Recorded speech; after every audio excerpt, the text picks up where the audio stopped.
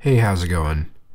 One of the things that I've had a problem with people like Anita and many others is, I have a hard time taking seriously anyone who's going to wear tons of makeup and then complain about objectification of women. Doesn't make any sense to me. Isn't part of makeup objectification?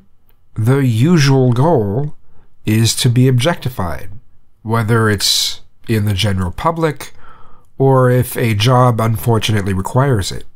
It's not always for those reasons. Sometimes it's for things like artistic expression.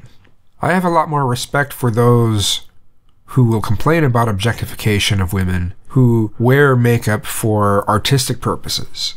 I mean, it's kind of got to be something that's a little out of the ordinary. If it's to look like someone that's on Fox News, yeah, don't tell me that's for artistic purposes, sorry.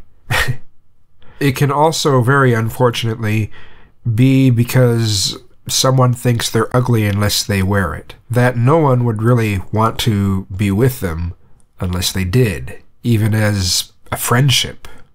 Friendship, a built-in shaming department for the general public.